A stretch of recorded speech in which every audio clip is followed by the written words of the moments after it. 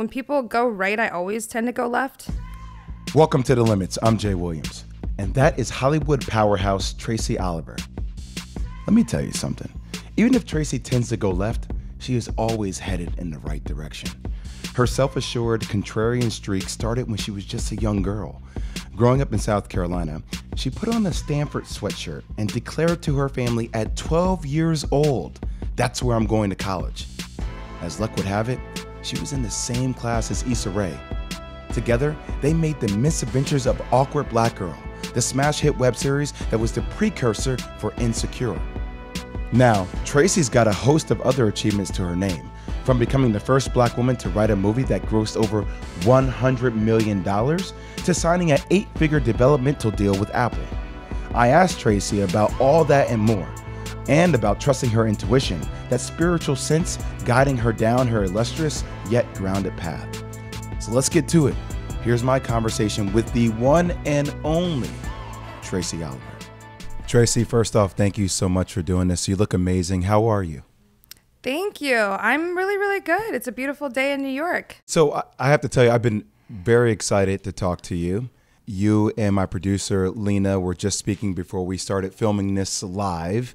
And she actually told me about a clip that I went back and I watched this morning on YouTube, which is the College Wheel of Fortune. Hi, Tracy. Hi, Pat. Tracy Oliver from Columbia, South Carolina, Yes. but going to school at Stanford. Hopefully you will see me on television one day. And I have to tell you, you made it to the final round. You were giving 4 words in total and ended up with 4 letters to go off of. I watched the clip, and the fact that you got my gift to you at the buzzer. How did you get that?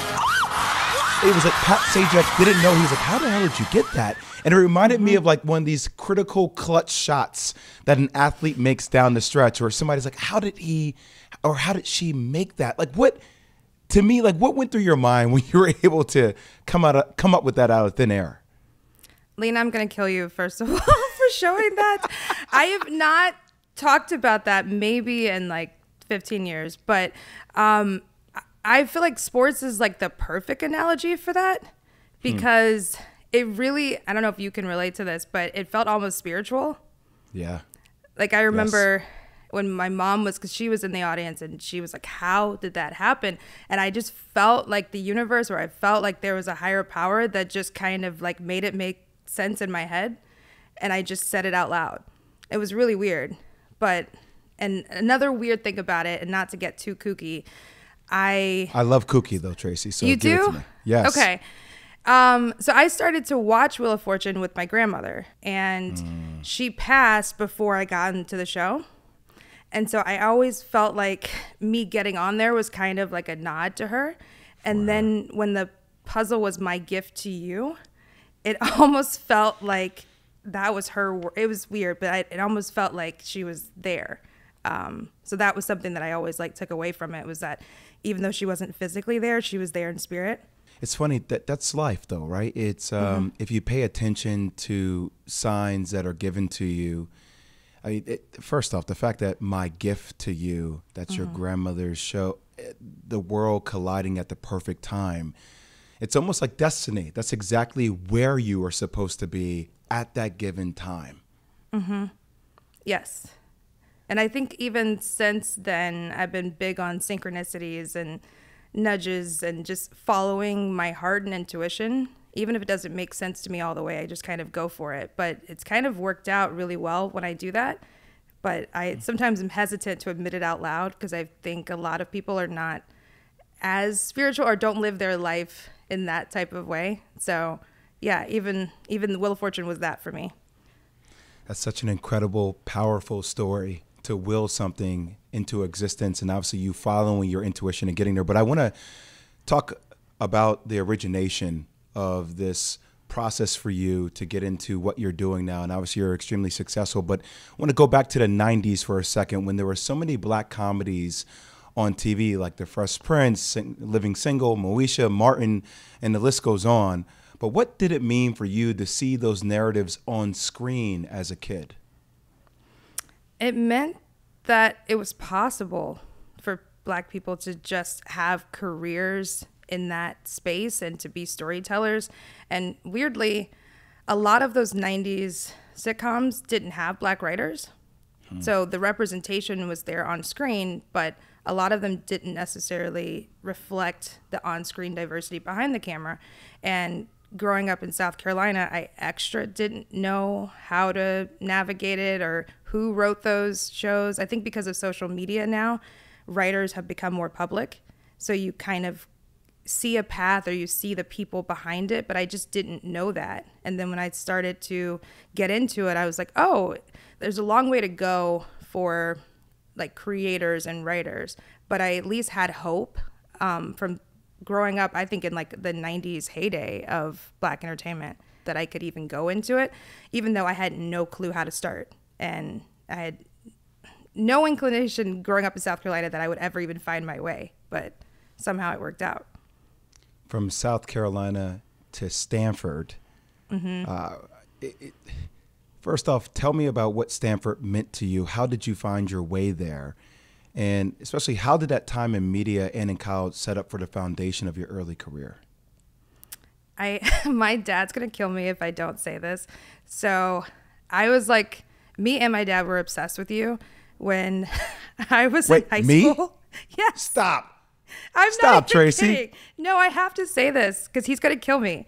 So my dad went to Duke.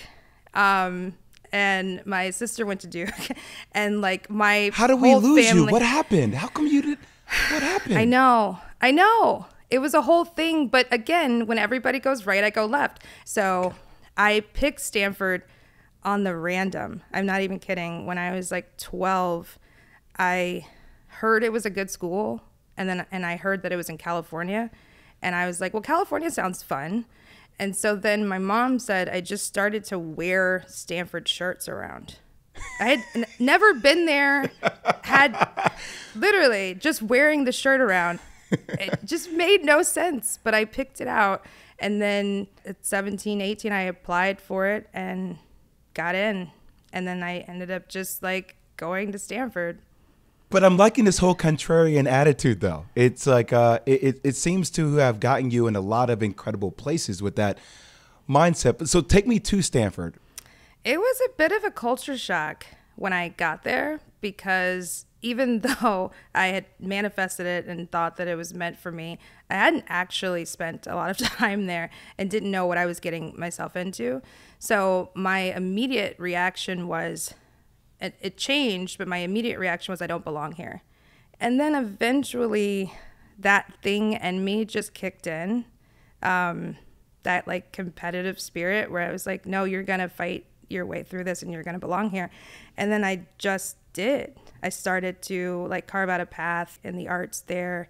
I started like a theater company. My freshman year, I met Issa Rae. And while we were there, we just kind of started to collaborate and figure out like, how can these two unlikely Black women forge a path in an industry that no one wants us to be in? Because at that point, we were not in the 90s heyday. There was nothing with Black women on the air in particular. So again, it was like, you're fighting this fight that you don't know if you're going to be able to like win, but we were both down for like the hustle and to try it out. But I do feel like once again, it was another, maybe we were supposed to like connect on some level. So Tracy, it's on this show, I've gotten a chance to talk to some pretty incredible people. Maverick Carter being one of them, who I kind of call him the architect of the design of LeBron James' trajectory in his business. And we really discussed in depth imposter syndrome. Yeah, I had the similar experience going to Duke. There were only about 20 Black kids on campus. I naturally gravitated towards them, but kind of learning how to go in and out of different worlds, right? And becoming adaptive. How do you think you and Issa, obviously you guys, and we can get into context about what you guys are able to do, but how did you guys start that adaptability? And what was that process like for you both? I would say we're both kindred spirits in the sense of she's not afraid of a no either. And when you're both not afraid of a no, like you kind of don't let a lot stand in your way. So that was something that we kind of just bonded over. And it was like, if Stanford's not exactly what we want it to be, we'll create the Stanford that we need to have to make us feel welcome. So we walked into a situation that wasn't laid out for us. And then by the end, it was like, okay, let's use Stanford to our advantage. Part of being at a school like this is like, you do have access to funding. You can apply for grants. People will like give you money to put on shows and stuff. And so then we just kind of created a world in which we could write and produce and act and direct. But yeah, you make it the experience that you need it to be. And I think sometimes people feel like if something's not already laid out for them, it's not for them. But that just means you have to create it for yourself. And so in that way, I thought it was empowering. And I thought Stanford was the perfect place because not all schools have the resources to be able to give you what you need to thrive too. So good. So let's talk about creating that for yourself. Just to provide context, 2009, 2010, you and Issa are making the Misadventures of an Awkward Black Girl. Oh, hey, girl. Talk to me about the grind of not only getting a show made pretty independently, but staying the course even when it felt like no one truly believed in you. Yeah, it felt like, I mean, there was dark moments too, because when the downside of graduating from Stanford and you're incredibly broke and all of your classmates are in medical school or law school and, you know, there's a path for them and you're working like minimum wage jobs to try to like just get by and there's no path for entertainment, your self-esteem suffers, like your confidence like goes down and you're just kind of like, am I doing all this for nothing? Am I going to have egg on my face at the end of it?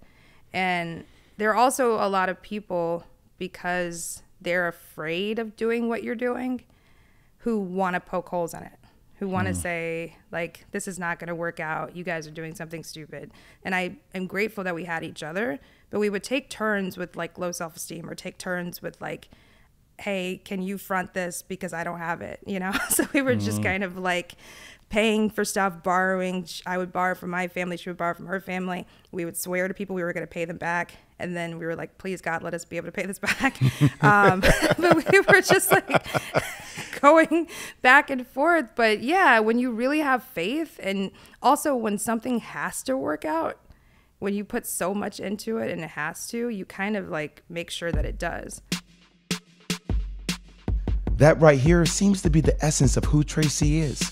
You work crazy hard, you believe in yourself, and then you have the faith that it's somehow gonna work out.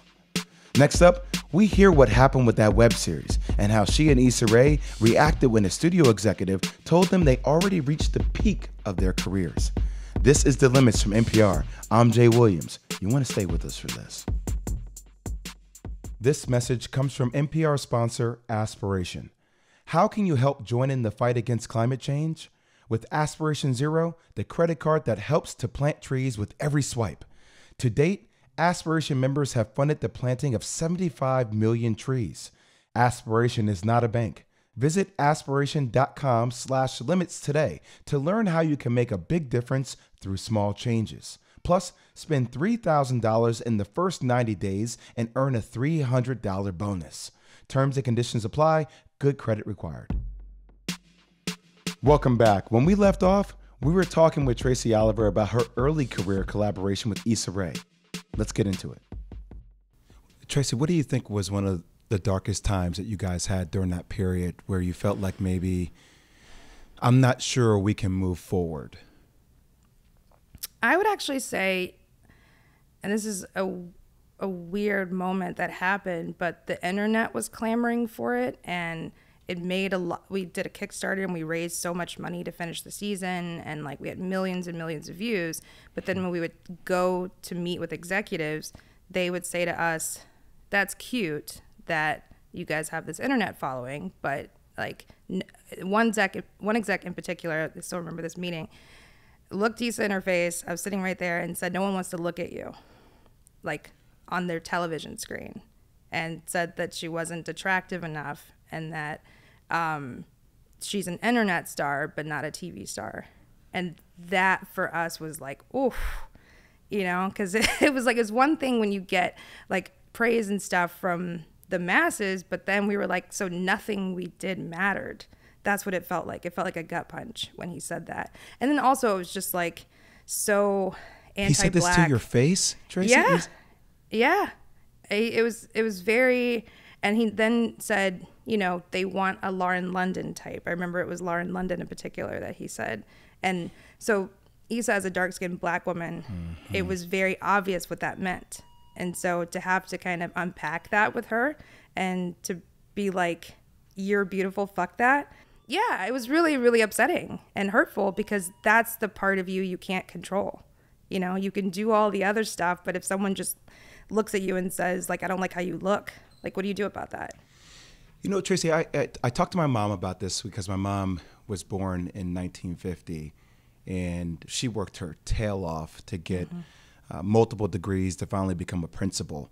And there were so many white people who were above her that just never thought that she could attain that. And they would say some of the most random, hurtful things. I mean, one principal in particular said, nobody like you will ever rise to the power or position that I'm at. And I remember hearing that as a young child. And it always blew my mind. How did you guys keep your collective or your composure? Or did you? We just kind of had to take a beat and be like, well, either we take this one guy seriously or we just say he's an idiot and we just keep going. And we took that path of being like, he doesn't know what he's talking about. So I often wonder when Insecure came out, like what he thought about it. Cause I'm like, yeah, you know, it's just like, it's so crazy, but just feels so much better when you beat them that way with success. Hopefully he's not an executive anymore, but that's just me personally. I don't. I've heard you say this before. Don't look at what's on the air to figure out what you want to do. Do the thing that's missing. What was missing in your mind when you were starting out? And what do you think is missing today? That's a good question. So much was missing when we finished film school. It felt like there just wasn't enough representation in general. And then in the comedy space, there just hadn't been like a platform for a Black woman to be a lead in anything. You were always kind of like the second or third or fourth lead, and we're kind of like the funny sidekick. So you weren't given like a three-dimensional character. Like you were kind of always reacting to or responding to whatever issues the white lead was going through.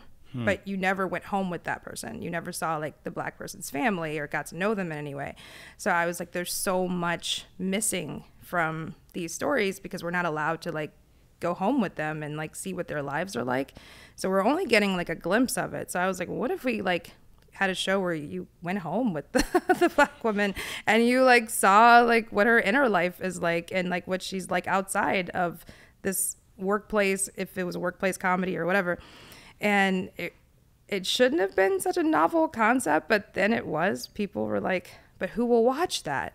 You know, how will people be able to relate? And I'm like, the same way that I relate to white women, you know, they're still women. I'm like, I can still watch this and appreciate it for what it is, even if we don't have the same cultural background. So I'm like, so just use that same logic here.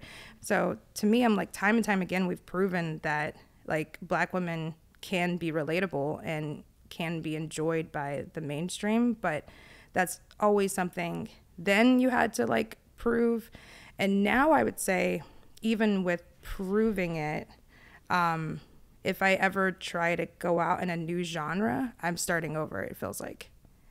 So they'll be like, okay, well now we know that Black girls can be funny and can be in comedies, but I don't know if we can put them in horror. I don't know if we can put them in space yet. Like, it's always like something where you're like, okay, well, let me try, you know, to start this new conversation. So I would say now what's missing is just different genres. they're more comfortable keeping you in something that's been proven before. So anytime you kind of like branch out of it, you have to kind of start back over and prove yourself all over again. How do you articulate that to executives, Tracy? How do you find that commonality for executives to really listen to what you're talking about? And how has that changed from before to where you are now? I would say it's still kind of an issue, to be honest. I think that Still. Yeah, I think that you can have some executives that don't necessarily have any direct experience with Black culture, but they're open-minded enough to employ people that do, or they are open-minded enough to say, this is not my experience, but this is yours, so I'm going to give you the leeway to do what you do for your community or to lean into your culture. And then you have some executives that they don't care. If they don't get it, it means it doesn't make sense and it doesn't work. And it's really sad, but we have like group texts where you kind of even, if you talk to other creatives of color, they'll say like, oh, this is a friendly room, or this is a not friendly room, or this person, like, go to this exec because like he's married to a Black woman, so he might get it. Like, you know, it's like, oh, it's like that type of, I know it. Yeah, it's the blueprint though. We need it. Yes. I want to set the stage for this because I've been dying to talk to you about this. Girls Trip, which you wrote and came out in 2017. Obviously, it was a game changer for you. You're the first Black woman to write a movie that grossed over $100 million. Wow, that's just saying that out loud is beautiful. Just tell me about the journey, about how you got there, Tracy. Take me through that process. Yeah. So anyone who knows me even for 5 minutes knows that I love to drink and have a good time. Okay. So, cocktail of choice? Cocktail of choice? Do you have a go-to? Lately I really like an old fashioned because I'm getting grown and mature now. Okay. Yeah, or like a Negroni. I'm getting so mature. It used to be just like Kool-Aid with vodka in it, just like disgusting sweet stuff. But you know, now I'm mature. The sophistication of the palate. I like it. Okay. Yes. Yeah. And the movie was like marketed or announced in Deadline as like a party movie with Black women in New Orleans. And I was like, oh my God, I have to write this. So then I reached out and then was immediately told we already hired somebody. And I was so bummed because I was like, if ever there was a project for me, that would have been it.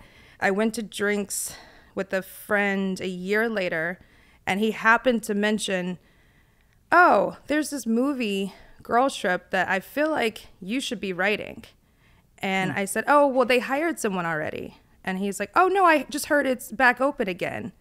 I left drinks with him right then and there to go call and say, it's back open, I want in. And then was told again that, oh, well, they're already far down the line, like with a different writer, so it's probably not going to work out. And then I basically was like, please let me in there. I basically begged for the opportunity so much that the producer, Will Packer, was like, fine, let's get her in the room. And it was supposed to be kind of a formality to like, okay, we heard you, now get lost. And the idea was good enough for them to be like, okay, now we're going to advance you to the next round, which is to pitch to the studio. I pitched like it was like you having to win a championship. Like I went in there and laid it out like on the table. Maybe 2 hours after I pitched, my manager said, you're not going to believe this. You turned a bunch of no's into a yes. And so he was like, Universal is going to go with you. And I was like, what?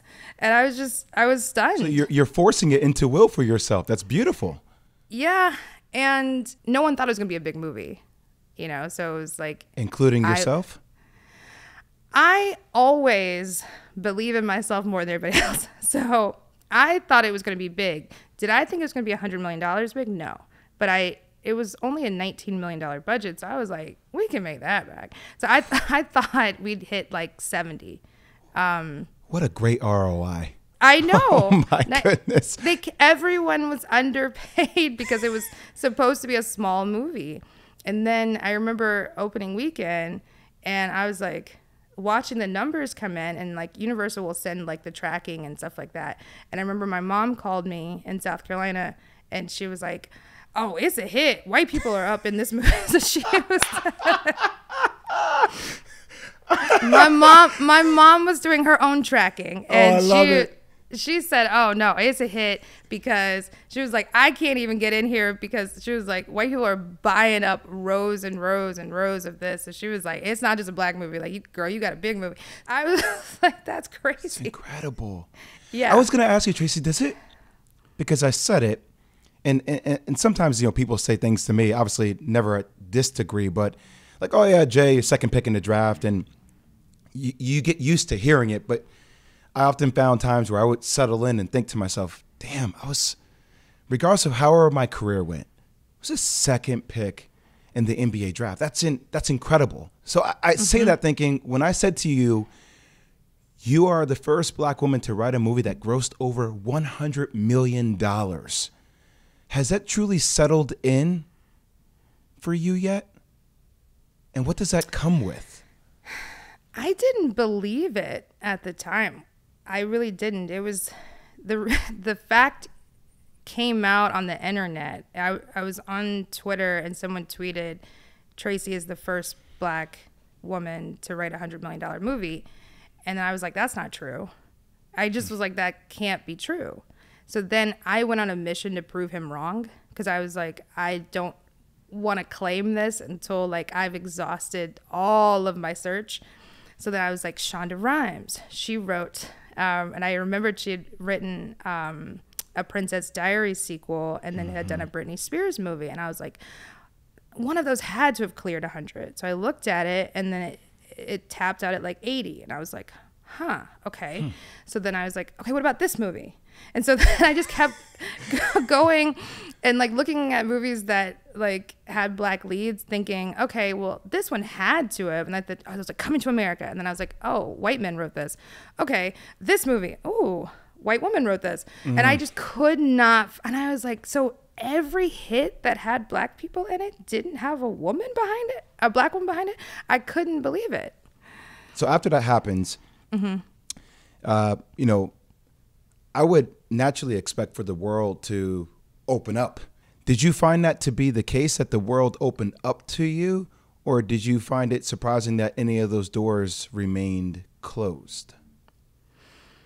I would definitely say it was a lot easier to sell things post Girls Trip, for sure, especially with black women in them, because now I didn't have to face well, it's not mainstream. It's not, going to make a return. It's a small thing.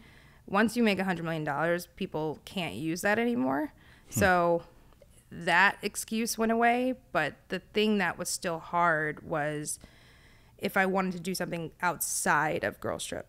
Even if you're like, I now want to do a black thriller, like, a murder mystery or something. They're like, ooh, that's not girls partying and drinking. I don't know if that is something you should tackle, or I don't know if there's like money for that.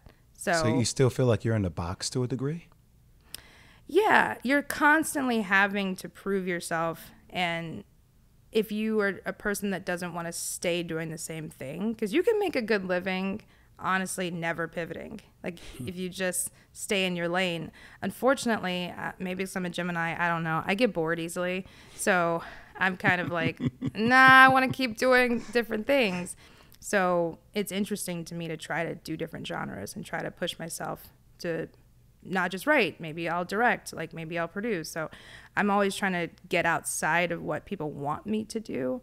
But when you do that, you're constantly having to work hard and prove yourself over and over again. So it's partially on me that I make my life so hard. Coming up on The Limits, how Tracy stays grounded and groundbreaking after the doors of the entertainment world open before her eyes. This episode is brought to you by Data IQ, the AI platform that connects data and doers through everyday AI. Every day, Data IQ customers are turning complex data into tangible results, fueling use cases from the mundane to the moonshot. Because it's only data until you make it a business strategy or challenge an entire industry. Without you, it's just data. Visit DATAIQ.com AIKU.com to learn more. This message comes from NPR sponsor Discover. Discover could talk about how complicated other banks make credit card rewards, like how there are minimums, or worse, rewards that flat out expire. But they'd rather talk about how with Discover, you can redeem your rewards for cash in any amount at any time. Talk about amazing. And now that you've had that talk, it's time to get back to what this podcast talks about. Learn more at discover.com/redeem rewards. Terms apply. Welcome back to The Limits. And we are about to hear Tracy Oliver talk about Black Hollywood and how to set healthy boundaries in a competitive and, yes, often toxic industry. Niecy Nash said something to me when I was interviewing her on my pod, and we were talking about community support. And when I lived in LA for a short stint, I saw for the first time what Black Hollywood was like. And it's a real thing. Do you feel that, what has Black Hollywood meant to you? And where do you see yourself within that sphere?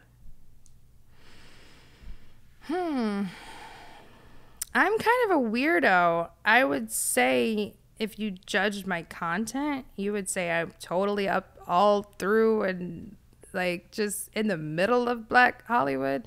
But as far as like how I live my life, I'm so not that. That it's kind of a disconnect, I think, for people. So, and the reason why I say that is like I'm not really into Hollywood type of stuff.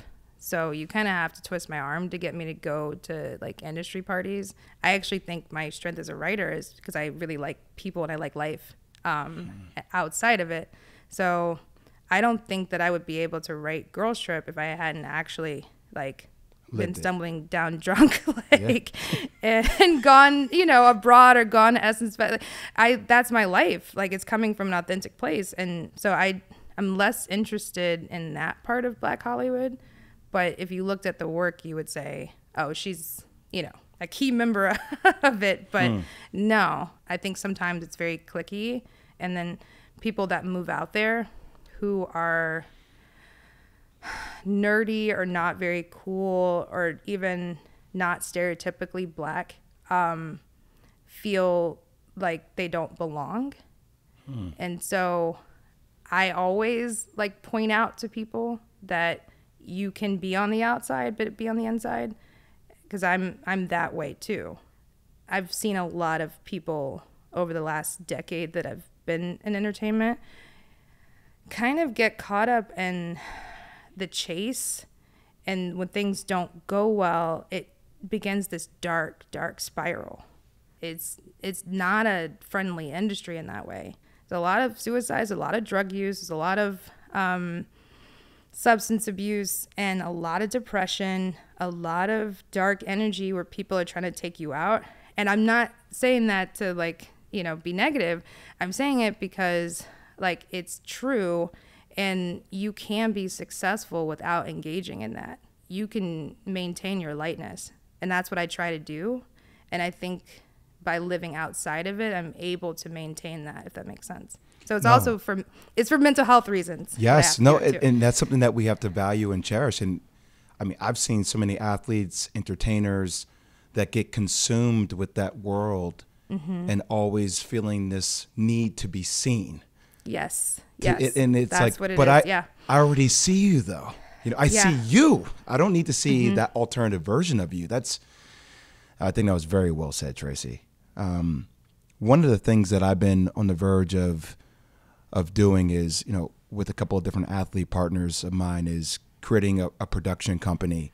And the value of ownership, I think, is so important as we kind of take the next steps in what we're doing economically. And first off, congratulations to you, because I know your production company, Tracy Yvonne Productions, secured an 8-figure deal with Apple in 2021. Congratulations on that. Thank you. I think that's incredible. What led you to find your own company, and what has the mission been? Well, for me, I knew that I wanted to expand. I was getting to a point where again, it's that intellectual curiosity and like wanting to just have my hands in so many things, but I'm also one person. So it just felt like a natural kind of like transition into a production company because I wanted to be able to do so much anyway. And I'm very loyal. I like to surround myself with people that I know have good character and that also have lives. Like so my executive is a college friend that was transitioning from being a lawyer into being a producer. So it was kind of a non-traditional choice, but I wanted someone that I could trust and that I valued their opinion and that they lived a real life. And so together we just kind of make it our mission to find projects that are entertaining. And the reason why that's so important to me is there's so much attention placed on Black struggle and Black pain all the time. And I was just like, I just like sometimes sitting in a theater and laughing and forgetting about my problems. And there's something very fun and escapist about the world of cinema. So let's not exploit like Black pain and Black struggle all the time because there's so much more to us than that. And so that's first and foremost our mission, is to find things that like are actually entertaining and uplifting. It doesn't have to be heavy or important, like just like friendships or love stories or, you know, thrillers that are, you know, fun to watch. So we look for things that are entertaining. And then I also try to find, I guess, spaces that are not overdone.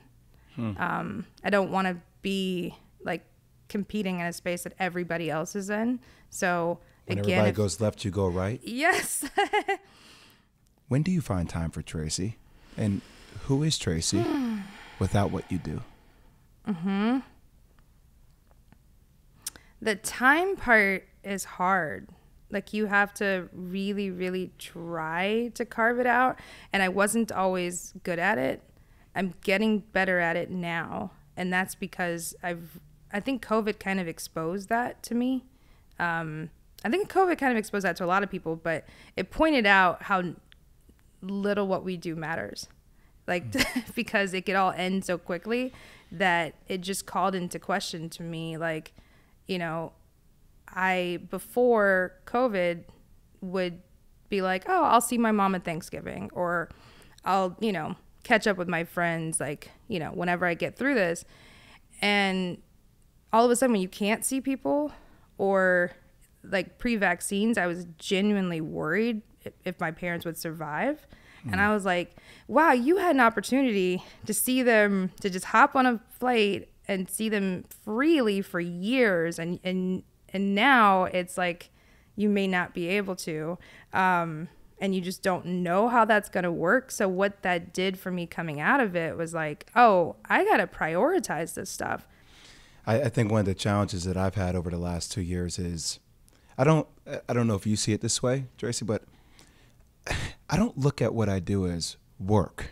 And whether it's with my podcast, whether it's me on TV, my production company, things that I like to get invested in, it's how I breathe. But it's been really hard for me, I think, finding this sense of self. You know, I'm going through a difficult time right now with my mother, and it's when you have so many things going on, they are good distractions, but sometimes I don't focus on me and what's the right thing that I need in order to keep me where I need to be mentally, instead of, there's a lot of outgoing, there's not a lot of incoming. Yeah. The sense of self thing that's interesting. Like going back to your question of like who I am. I mean, I think it's constantly evolving, but where I'm landing right now, which is so weird, is that I feel like I'm going back to the beginning.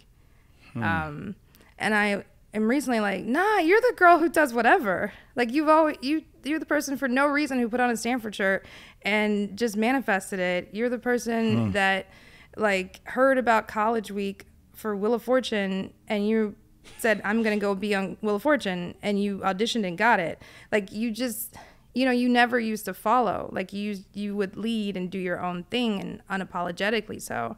And that was one of the reasons I had to kind of take a step back from Hollywood and like tune into my own thoughts and what's in my head, because the busier you get, the more voices that are in your ear, and the more, I think, confused and disconnected you can get from who you are. I want to tie it all together. You said on that college Wheel of Fortune, that incredible, when you shouted out, my gift to you, and you told this incredible story about your grandmother.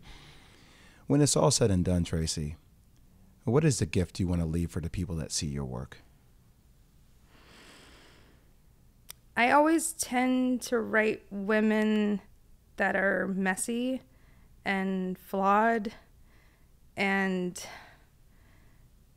challenging, but also loving and like deeply wanting of social connection. That's why I always write about like female friendships, and like it's always usually a love story between women. And the reason why that matters to me and what I want to leave behind is that we can be all things, and we don't have to be perfect, and we don't have to have the perfect relationship or the perfect man or woman, you know, whatever your sexual orientation is. We don't have to have any of that stuff to be whole. And so that's why I tend to always try to find like humanity and joy and singlehood, or joy within women, like whether it's friendships or whether it's like, you know, siblings or mom or whatever, because I think the message too often is that we're not enough as we are. And so, yeah, I would say that's what I want to leave behind. Well, you are more than enough, with a lot more to give. And I applaud you for everything that you've accomplished. I hope I get a chance to meet you in person one day. Likewise. Sit down and talk to you, and tell your dad I said hello as well. Okay, I will. I will. Tracy, thank you. Thank you so much. That was the great Tracy Oliver. Now, I often feel this way after an interview, but I really hope that she and I can talk one day over an old-fashioned or a Negroni, because I loved learning from her, and I know she has so many more stories to tell. Don't forget to check out Tracy's latest show, Harlem, on Amazon Prime. And as always, remember, stay positive and let's keep it moving.